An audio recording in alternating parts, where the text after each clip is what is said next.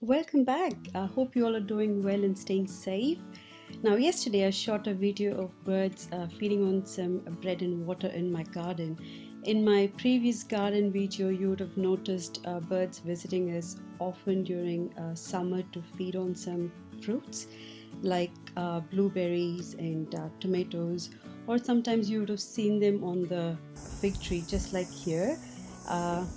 We don't get any of these fruits. It's often the birds that get to them, or sometimes they also feed on some olives from our neighbor's tree, and also apples and other fruits in my garden. Now, since there are no fruits left on the tree, I thought I should feed them some small pieces of fresh homemade wholemeal bread. Now, I don't feed them that often. I feed them very occasionally, probably once or twice a year. Now, bread is not ideal for birds all the time. Like I said, it's okay occasionally, once, very rarely, once or twice a year. But I've been doing some research on this, and bread is not so good for the birds because they can be malnourished if they're so used to eating the bread that we give them.